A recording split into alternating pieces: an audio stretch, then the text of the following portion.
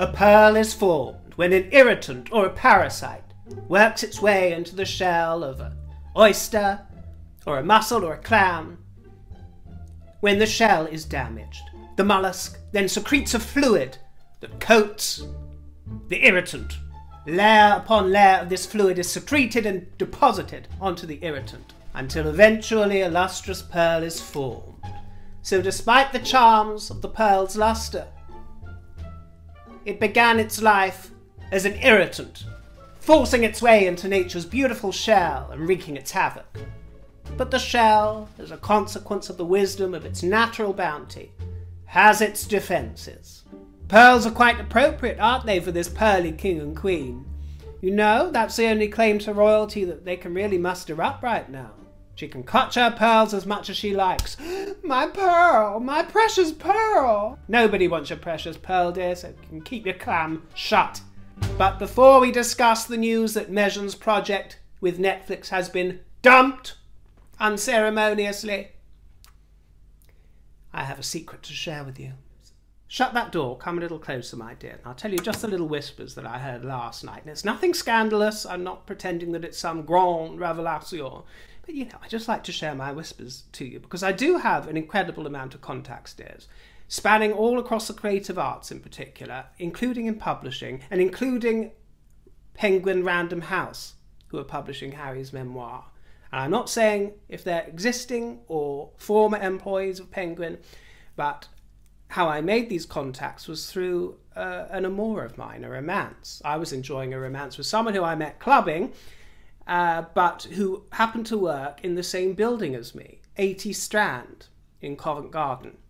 It's a listed building, used to be called Shellmex House, and had lots of companies under it, renting space from it.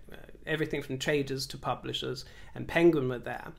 And this amour of mine was an IT director or IT engineer or something, so it wasn't involved in the creative side of things, but when we would meet on the rooftop terrace there in our breaks or at lunchtime or at the gym and socialise at the coal hole next door, which is a famous old pub, I'd be introduced to the creatives from Penguin.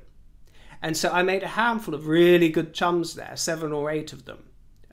And most of them are still in my life, but especially 1 or 2 of them have gone to become great contacts for me. Before I share the whispers, I'm just going to say, for legal reasons, that everything I'm disclosing here is gossip, tittle-tattle. Might not necessarily be true, take it with a pinch of salt. Just gossip between friends, so take it as you will or won't. But let's just say that a certain potential authoress, or someone who might consider themselves a poet, you know, when they're out in the garden sitting on a bench one day, might have a thought that they're a poet or an authoress, but they might be looking on at their partner and thinking, oh, I want a piece of that pie, because options are running out. The whispers I'm hearing is that it is not a question of if there will be a similar outpouring of confessions, notes, memories to Harry's, but when, with the intimation that as soon as the publicity drive and the marketing for Harry's tome is done and the oil's been drilled, they'll be ready for another oil site to drill. But there might be certain clashes going on with regards to the authorship of any potential memoirs or autobiographies that come out, because perhaps this authoress thinks that she's such a gifted writer that she doesn't need a ghostwriter like Harry's very well-respected ghostwriter, that perhaps she need only make a combination of her own drafts coupled with some dictation and interviews to produce a really readable tome. Well, those with experience and those in editing and publishing might not think that that's going to fly, might not think that the talent is there to sell copy, and might in fact think that yes, you've certainly got a story that's going to sell whether we like it or not. I mean, it'll sell like hotcakes. But don't self-destruct and inflict damage on it by insisting that you write it and everything comes from your perfectly articulated, curlicued, phony handwriting, your phony pen, my dear. Don't kid yourself that you've got that sort of talent. Your talent's in hustling, not in fountain pen bustling. I also want to impress upon you guys, I want to urge caution as to anybody who's telling you right now in the press or wherever. Last week they were going on about Camilla, giving away revelations of what the book may entail, because from what I've heard, only a handful of people or less are privy to any kind of real hypnosis or the content of what's going to be appearing in that memoir. And I'm told that every possible precaution is being taken to prevent leaks. And leaks do happen even at the highest level, but that tiny handful of people who know what's going to be appearing in it have a vested interest in keeping that information watertight. These are nuggets of gold, because a lot of money is going to be made from that book. That's why there was such a huge advance for it. And the rights to serialize it as well are also gold dust.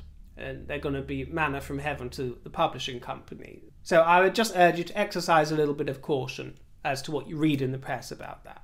So my information regarding the authoress is that it's not if but when, and that when might be being pulled closer than expected with regards to its potential projected date of release. And the reason I'm telling you this today is because it is connected to the Demise of Pearl and the merching ability of the Sussex duo. Books sell. Scandal, drama, royalty. And it is the royal connection, of course, that sells the most. The headlines coming up last night were a PR disaster for Harry and Meghan. I'm sure that Sunshine Ballsacks are going to be springing into action very soon with some counter-arguments, but oh, it was awful to watch for them.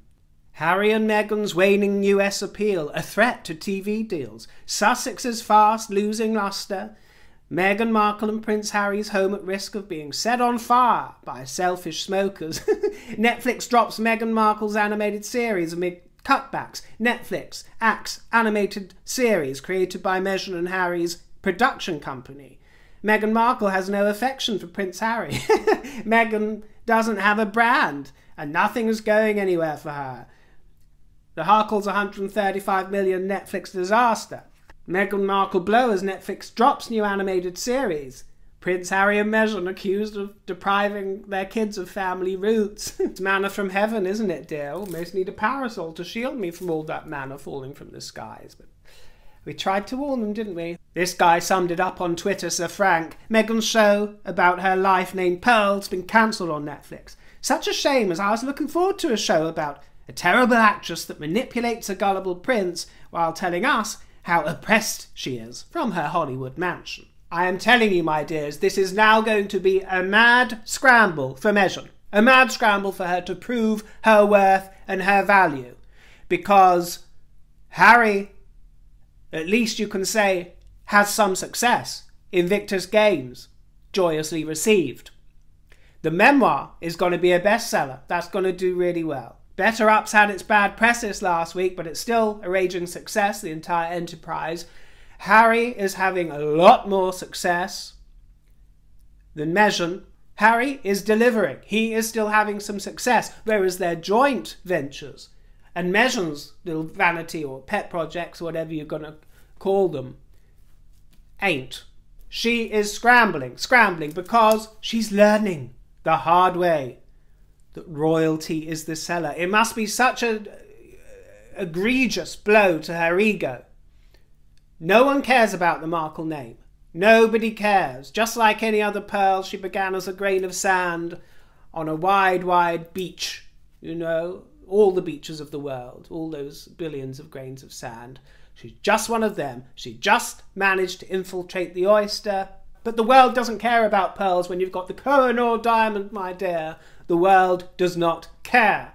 And I urge the royal family, I urge them to keep those Harkles at bay and not have them have any involvement within the Platinum Jubilee. By all means, they can visit the family, but no official photographs, none of the mixing of Lilibet with them. Keep them away. They made their bed, they can lie in it. They should not be associated with royalty in any way. I don't care what they do. I wish them luck with their enterprises. Just don't do it under the name Duke and Duchess of Sussex. Don't do it with anything to do with royalty.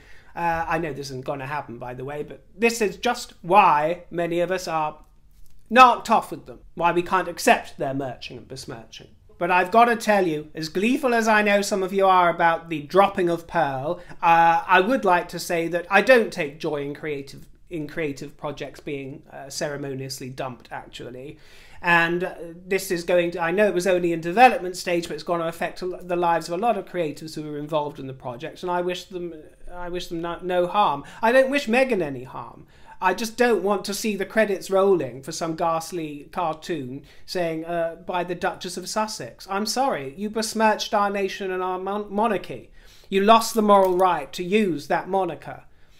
And you should just be plain old Meghan Markle and do things away from royalty in Montecito and keep that to yourself, you know, and I wish you very well. Get on with it. Raise money for the good causes that you do. That's fine. But don't use our royals. So for those of you who are gleeful, remember, in amongst the joy and the glee of the pearl being dropped, the girl with the pearl, just remember that these things are all going to make her scramble, desperate to prove her worth, her value to her husband and to everybody else. And she knows.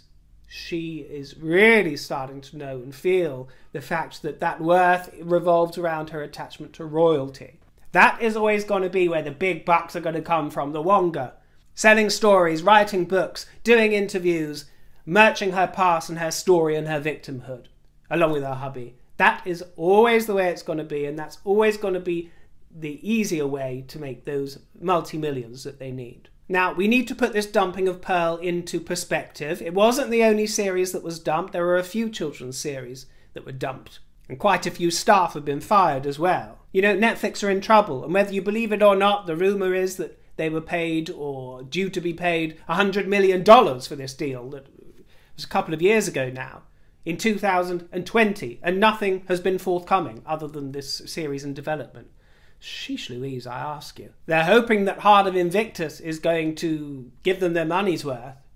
$100 million? Heart of Invictus sounds like a worthy cause, but is it really going to be that enthralling that while we see Netflix tanking viewers, subscribers going down, everything, that's the kind of thing that's going to save it? I mean, they need another Tiger King, really. You know, the glory of a fabulous series like Series 1 of Tiger King. Series 2 is dreadful, but they need something to really get the public in there. I'm not sure that Harry and Heart of Invictus, as worthy as much of that is going to really capture the imagination to the tune of $100 million, but I could be very wrong.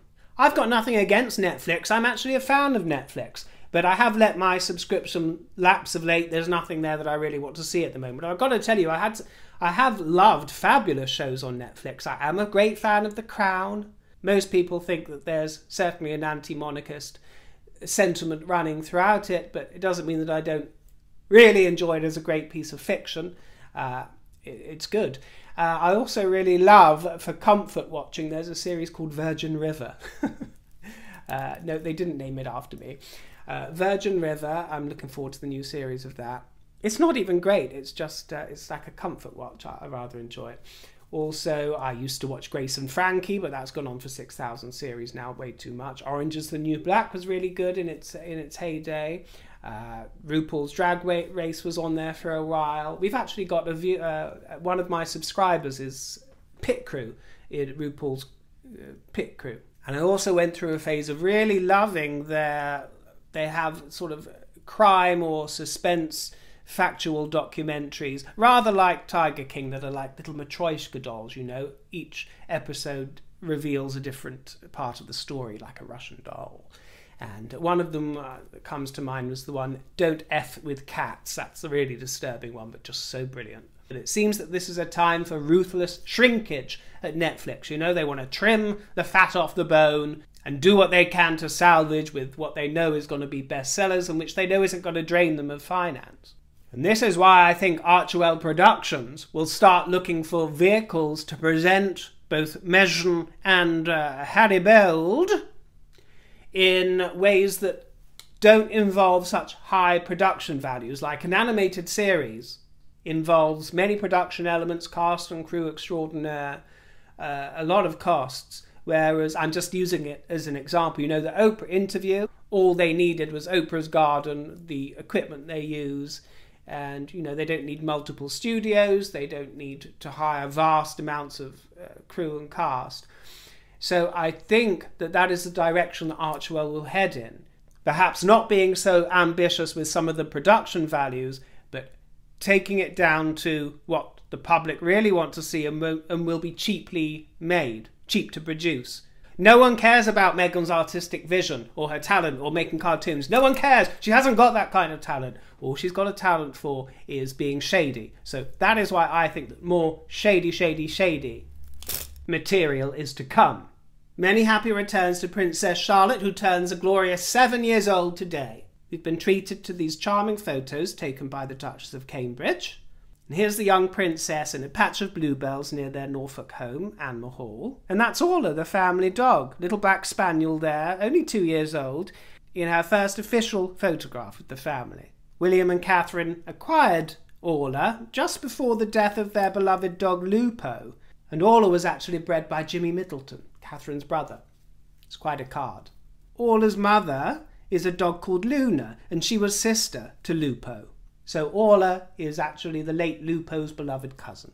So much felicity to be had there, with that gappy grin on our young princess holding a small bunch of wildflowers or daisies. I was really excited by this news. You know that I'm a huge fan of sexy Camilla. I love the woman, and she's going to be gracing the cover of Vogue, our future queen. Madonna's going to have to rewrite that rap, isn't she, Betty Davis? Anne Monroe, Camilla, Shand, DiMaggio. It's all going to have to be there, my dear. On the cover of a magazine. A secret shoot took place last week with an interview as well. Some of the Palisades were there, just a small handful, said to be sworn to secrecy. And, you know, this isn't going to be music to Meji's ears either, because she was Flavour of the Month, you see, in 2019. She guest edited an edition of Vogue, the September edition. She was Flavour of the Month, named all her favourite women as usual. Boring, boring, boring. And everyone thought, oh, Edward Enninful is now editor-in-chief, and, you know, he doesn't care about the royal family and, you know, the old school and, you know, all these white people, boring old white people, you know, ushering in the new. It's all about Meji and her style, that kind of thing. They really have no understanding. Really have no understanding, my dear. Trends, like the Harkles, they're a trend. Trends come and go. They won't be trendy when they're 60. Royalty remains. Royalty remains, my dear. And Edward, like everybody else, Edward Enninful has been charmed by Camilla. And this has been in the pipeline a long time. And royalty have a tradition with Vogue going back many years. Only recently Her Majesty graced the cover to celebrate her Platinum Jubilee. Diana, Catherine, Anne, they've all graced the cover as well and played their part.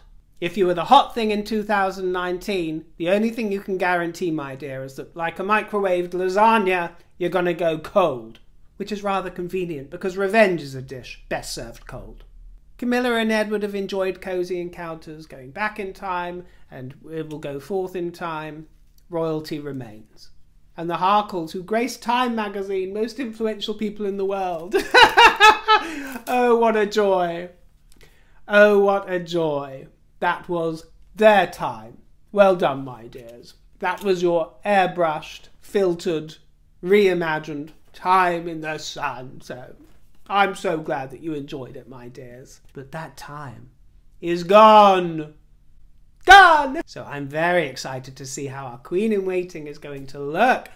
I hope she wears a lovely fur stole. That would be wonderful, wouldn't it? Just naked, except draped in furs, my dear. White furs and diamonds. That's how I want our future queen. And then on the other end of the scale, there's Fergie. Oh, that woman. I mean, you know, we love her, but we don't as well. A mixture of the two. Fergie Wergie. Got the lurgy. She's been pictured, and these slippers she's wearing, have you seen them? Never complain, never explain on her slippers she wore out. The press said it's a cryptic message. Never explain, no, it's not actually a mantra of the Queen's. You know, it's always bandied about. yes, it is true, they never complain, or rarely, never explain, but she never said it. It was Benjamin Disraeli, our Prime Minister here in Britain centuries ago. The royal family haven't said it, but of course they do live by a similar ethos. But there it is, on her feet. If only she had reminded herself of that maxim when she was dishing it all out on Oprah, you know, with her episodes of Sarah's life or whatever it was. That vulgarity. She was at it long before Meghan. Terrible. But she was photographed. Oswald Mayfair, it's a private members club, usually joined her in this bold military-style jacket with the navy slippers in blue velvet. She has actually worn them in the past. In 2019, she was spotted wearing them to a gallery in Toronto. The slippers were a collaboration between a couple of designers, Del Toro, an Italian handmade shoe designer, I think, and Rotten Roach. And I see they did a few different ones, one saying favourite child, one saying love bug, all these sort of whimsical things. And similar designs seem to go for around $425. And here's a ne'er-seen-before photograph of our Bonnie Prince Charlie. This photograph of him when he was 13 years old. He looks rather mature there, doesn't he, for 13 years old, with his Beatles haircut. It's marking the 60th anniversary of his first day at that school, and the photographs show him on stage because he was said to be the most excellent actor of his year. Oh, and here's a photograph of Charles's old bedroom. This is where he used to sleep when he was at Gordonston, but it's now a girls' dormitory. Thanks for popping in to sip the tea with me, my fruits. I look forward to sipping with you again in the next broadcast. And if you'd like to treat me to a cup of tea or coffee, my tip jar is in the description box below. Stay sovereign, channel the royal spirit, and cast not pearls before swine. Toodle pip.